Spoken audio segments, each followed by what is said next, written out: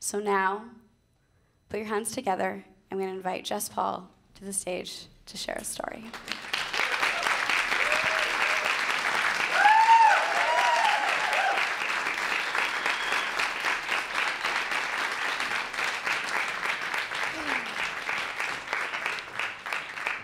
Well, I can't, is this on? I can't see any of you, so I think that's probably a good thing.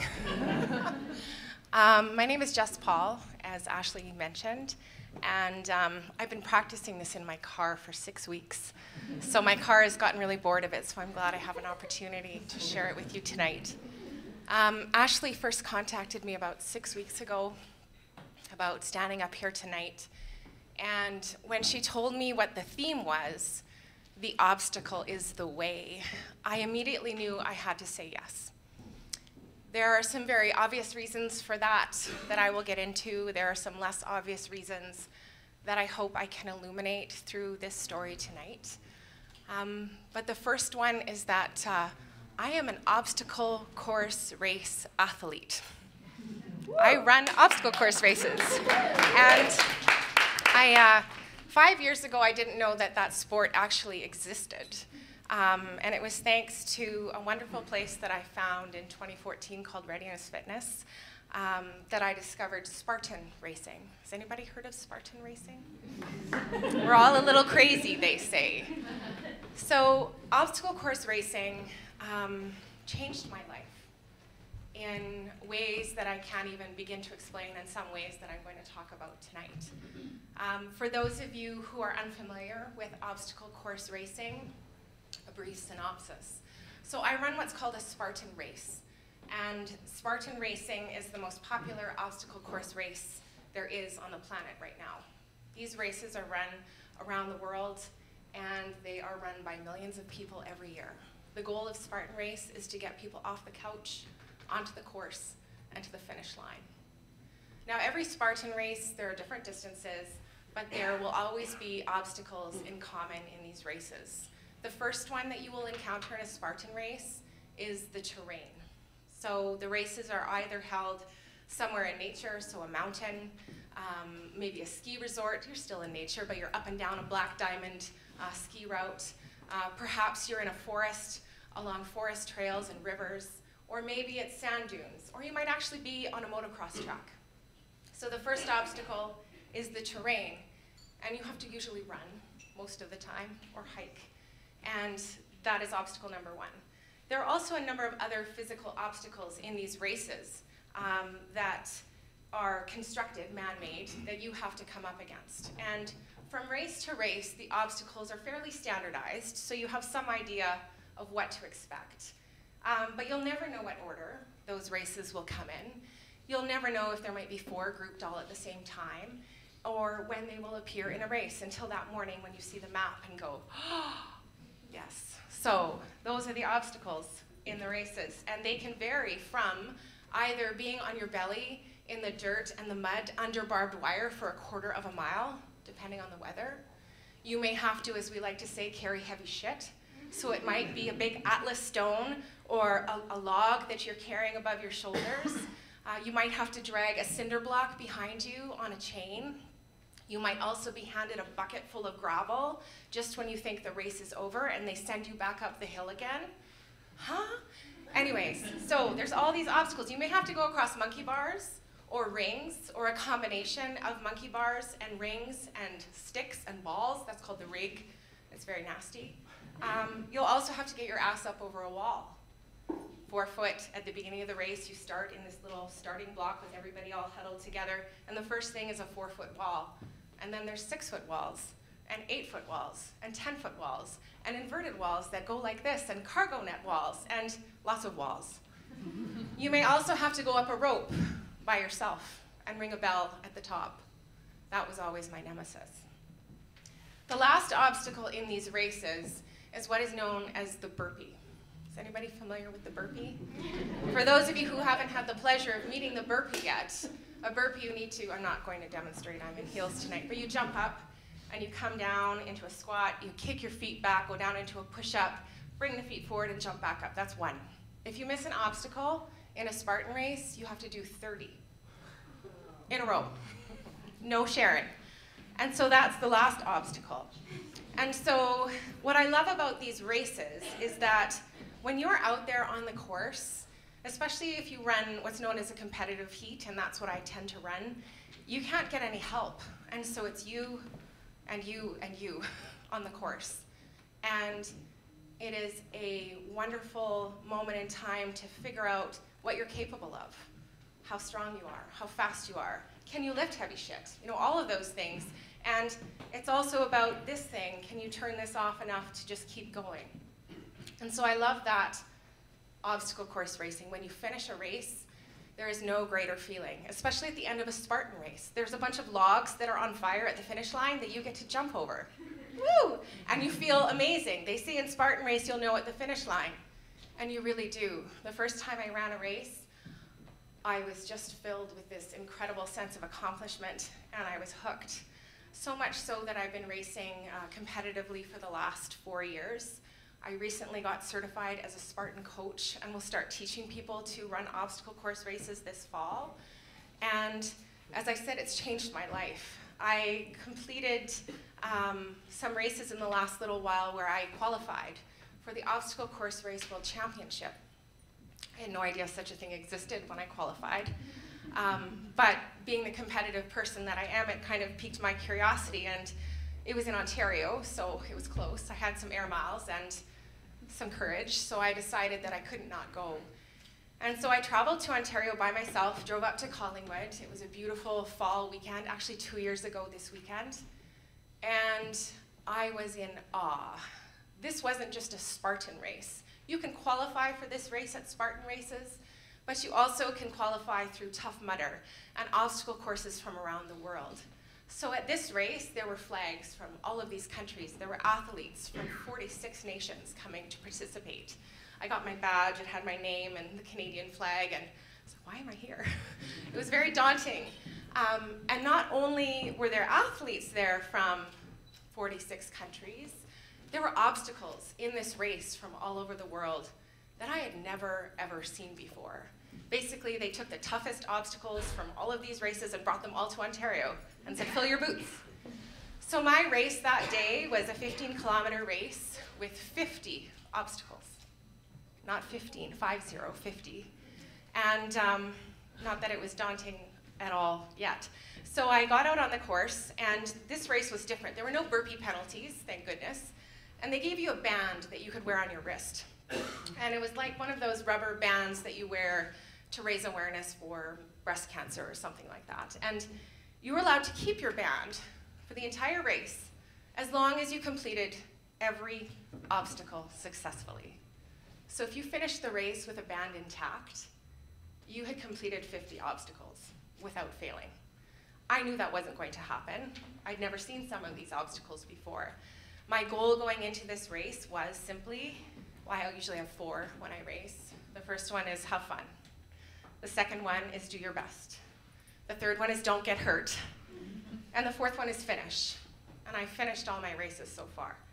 So I'm about a quarter of the way into this race. And because I haven't seen a lot of these obstacles, I would pause and just watch.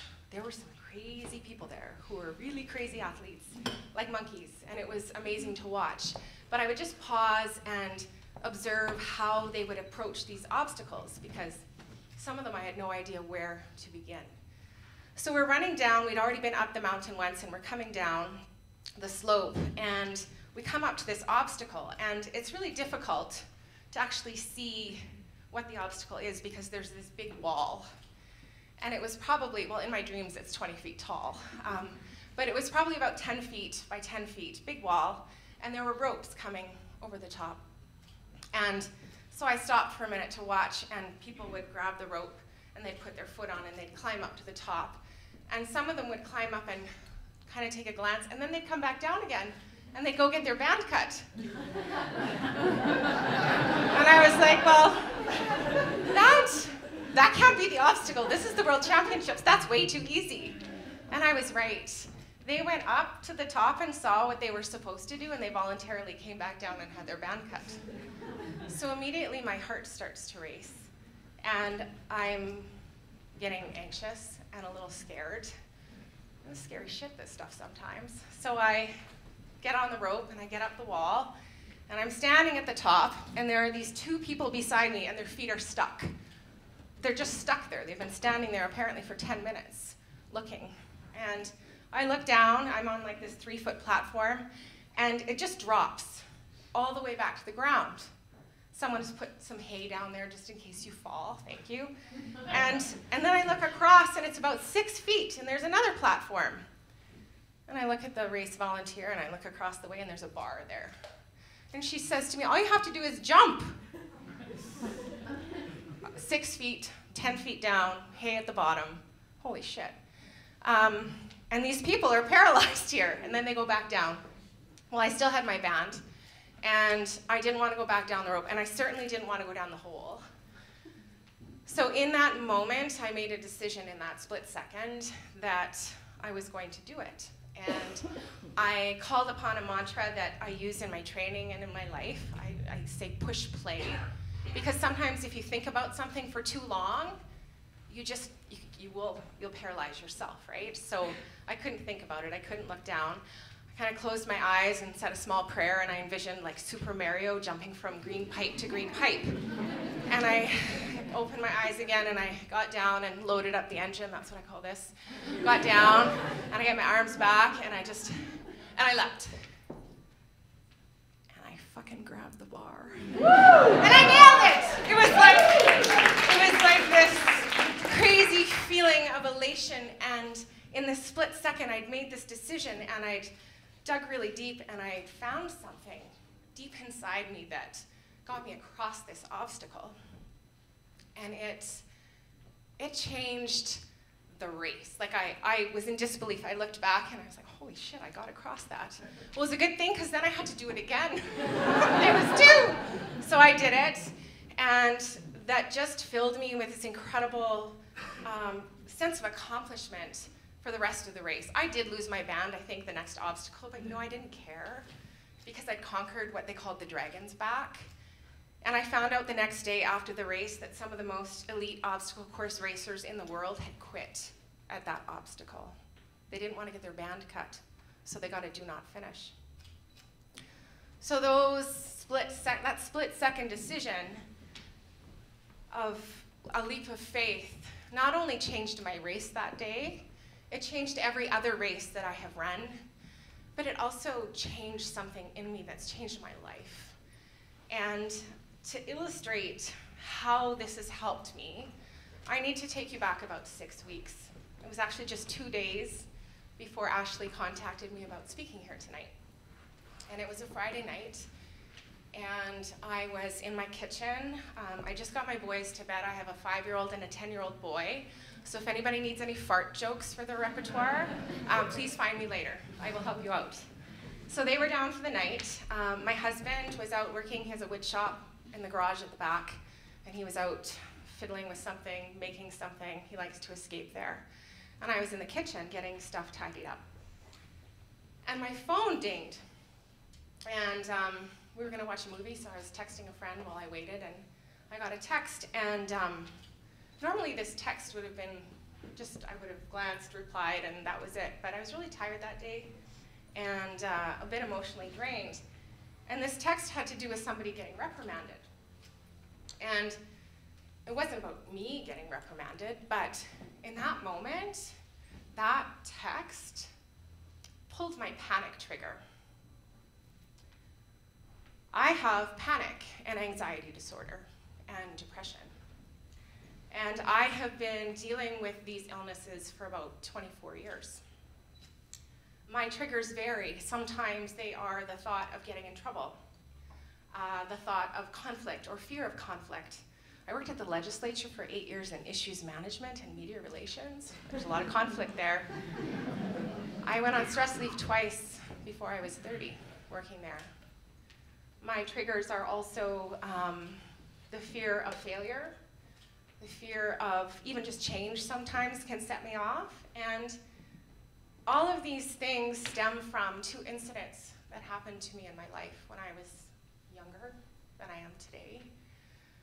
When I was 18 years old, I was the victim of a violent assault. And I never told anybody. for almost 5 years. When I was 21 years old, I was the victim of another assault. And I never told anybody about that one until this summer.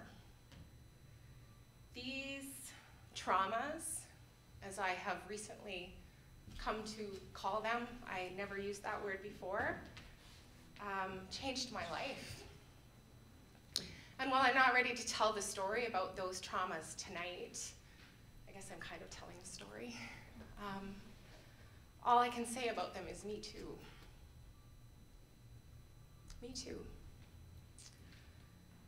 When I was in high school, before I was 18, I was a really vibrant young woman, and I was outgoing, and I did all the sports, and I was in drama, and I was in choir, and I was a very happy person. And after these events, I completely withdrew from my life. I wore black a lot. My friends thought I was turning into a, what's the word? A goth, thank you. Yes. Oh, she's gone goth on us. But I wore black a lot, and I hated my body. I hated it. And all of a sudden, my life was infused with this dark depression that I'd never experienced before, and this anxiety that was always present. And it would come upon me in times when I least expected it, and it was a racing heart, or like someone sitting on your chest. It was fast breathing. It was a feeling that something awful was going to happen to you. And I didn't talk to anybody about this until it started getting really bad. I don't know if anybody out there has had panic attacks. They're not pleasant. They are all-consuming. They kind of drop on you like a bomb out of nowhere. And you almost feel like you just can't control anything. Your heart races, your breath goes really fast, and you just feel like you're gonna die. It's really frightening and scary. And I finally had to ask for help after they started to get really bad. It got so bad that I would black out, just like that. My body and my brain couldn't take it anymore, and I would black out. I would just fall. And it happened at home.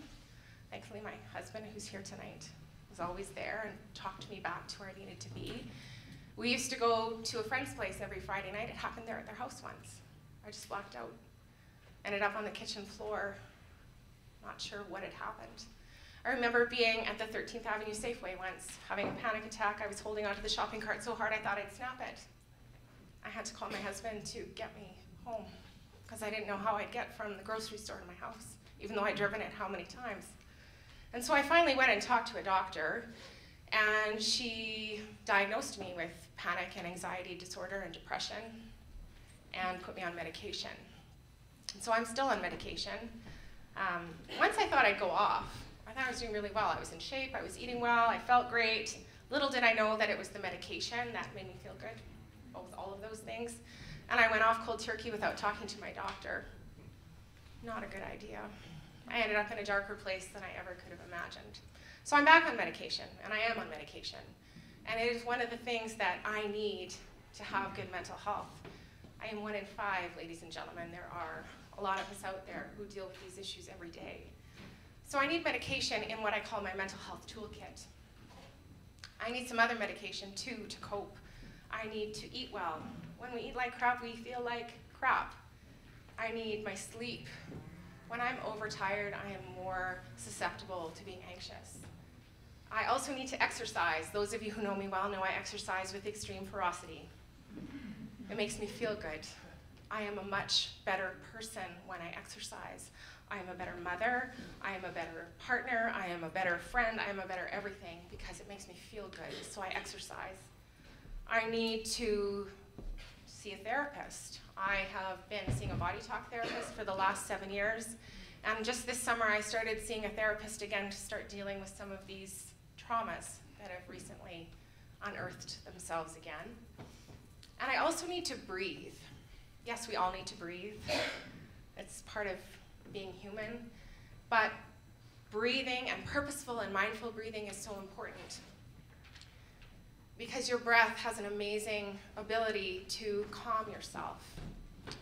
Last year, I was in Red Deer, Alberta, and I had a panic attack on the Spartan race course. We were going to run. I had been really sick for a week.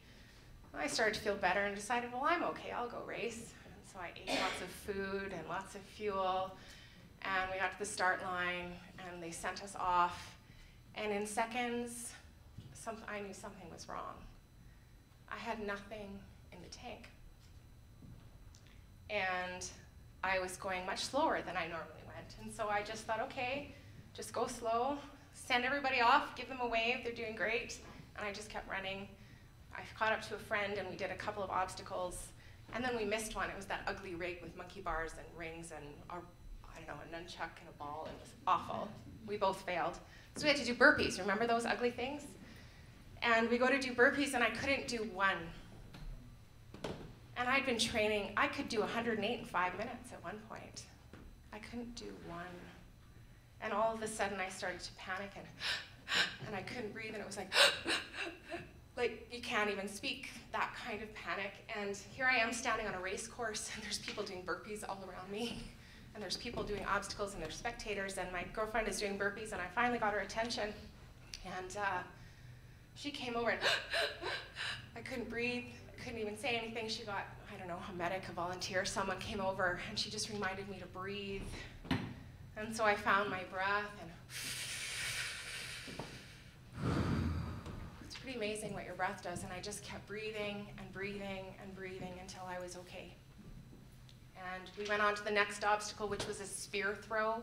They make you throw a javelin into a hay bale, and you can only pass if it sticks. If it falls and hits the ground, it doesn't count. We stuck it, we nailed it, and that was exactly what I needed, and I finished that race. And then I ran another one that day too. I'm not that crazy anymore. So back to the kitchen and the text that I got that night. And it's like full-on panic. It was like the atomic bomb of panic bombs. I knew something, it wasn't good. And I'm in the kitchen and I'm by myself. My husband's out there and my kids are asleep, and I'm just hanging on to the island. And I know it's gonna be bad. And I know I hadn't blacked out in a long time, and I knew that that was coming. And I'm gripped onto the island, and somehow I had the wherewithal to get over to the couch.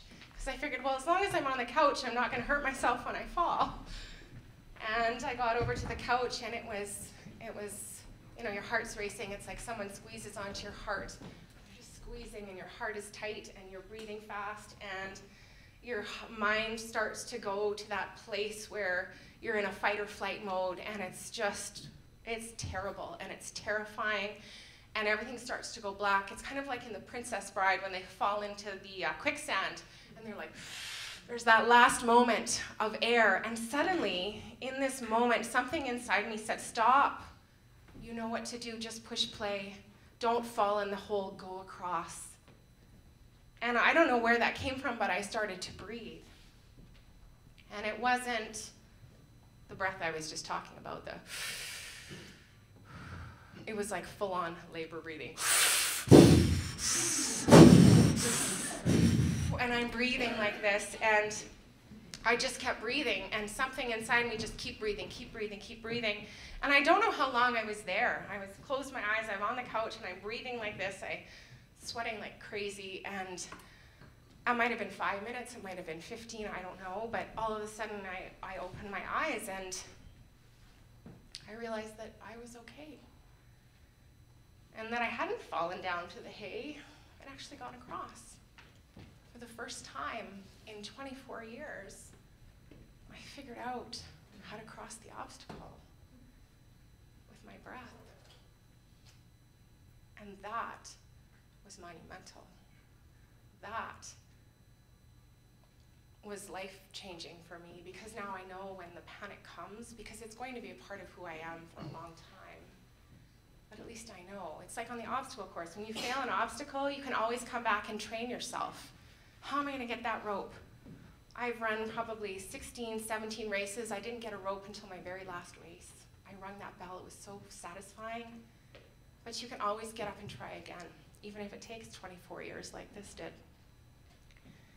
And sometimes you just have to dig deep and find something inside you and take that single step or that leap across the way reminds me of a story that I read to my kids at night. We found it at the library a few months ago. It's called Little One Step. And it's about a trio of ducklings, and they are lost in the woods. And the little duckling has really short legs, and he's tired, and his legs are wobbly. And his older brother says to him, well, all you have to do is take one step. You stick your leg out like this, say one, and you step, and then you take the other leg and you lift it up and say one step, and so this little duckling walks around the field, one step, and they call him Little One Step. And eventually he gets to where he needs to go, and it's just that one step. And so I know that all of our obstacles are different. Mine is trauma, panic. I can't believe I said all this out loud. Yours may be different. Some of us are dealing with diagnosis, or illness, or loss, or grief, or harassment, or bullying, or immense stress at work. But remember, you can always take one step. It may be a teeny tiny step, maybe a giant step, but I'm hopeful that you'll find something inside of you to take one step, whether that's one step to figuring out, what do I need in my mental health toolkit or my coping toolkit? Maybe it's not a mental health issue. Maybe you need something to cope. What do I need when I find that dark place? When I need to get out, what do I need? I mean, me, medication, exercise, eating well, there's a lot of things that I can draw upon, and I'm not always good at finding them. None of us has it all together, but we all have the ability to take those small steps. And maybe it's a small step to talking to somebody, whether it is a professional, your doctor, a therapist, someone you love, or maybe it's taking a small step to talking to somebody you love that you see is struggling. Because at the end of the day, the obstacle truly is the way.